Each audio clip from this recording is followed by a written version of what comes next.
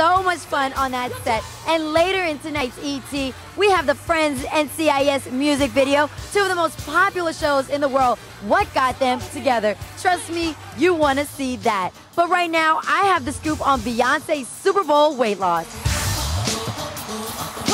Slim and sexy, but just how much weight did B lose for the halftime performance?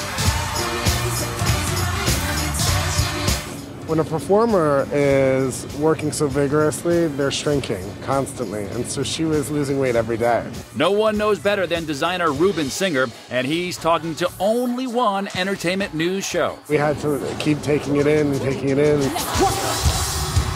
Not just the costume's creator, Rubin altered the dress several times for the superstar, even doing final fittings backstage, moments before she tore it at halftime. Up until the last minute, we were working on tweaking a few things, but it ended up working out perfectly. We were making sure that the level of the skirt was in the right place and that kind of thing. Beyonce's dress, multi-layered and breakaway, but more than anything, sexy. Rubin reveals his design sketches, and they are stunning. I started the concept and the development with her in November, and then we actually put some pieces into work at the end of December. 200 man-hours went into this costume using 14 different seamsters. Worries about a wardrobe malfunction? Not a chance. Her range of motion is so major that you can't really, it would be a crime to restrict her in any way. As you can see from this photo, elastic nude-colored body panels are hidden throughout the design to keep Beyonce's bits from becoming a public affair. The most amount of pressure you can imagine. It was crazy. Now, last night meant big business for Beyonce. She announced the tour dates for her Mrs. Carter World Tour shortly after her halftime extravaganza. She got in front of people that will now download her songs, go to her concerts.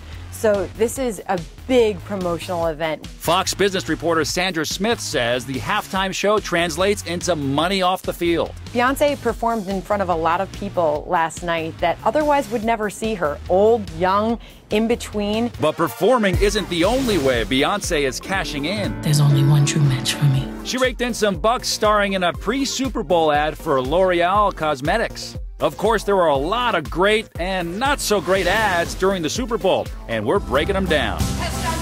Taco Bell scored big with an ad featuring the greatest generation surviving a wild night of partying. But Scientology reportedly $8 million for this ad. Dare to think for yourself. But what about Psy? One of his only images without sunglasses. I was on the set as Psy showed how nutty he really is. Cracking Gangnam Style. So I'm definitely a big fan of Psy's commercial. Nancy, Rob, what were some of your favorite spots?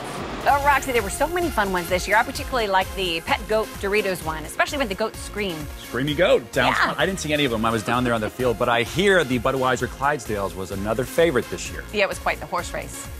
And it included beer. Better Thank you, than- Nancy. And now...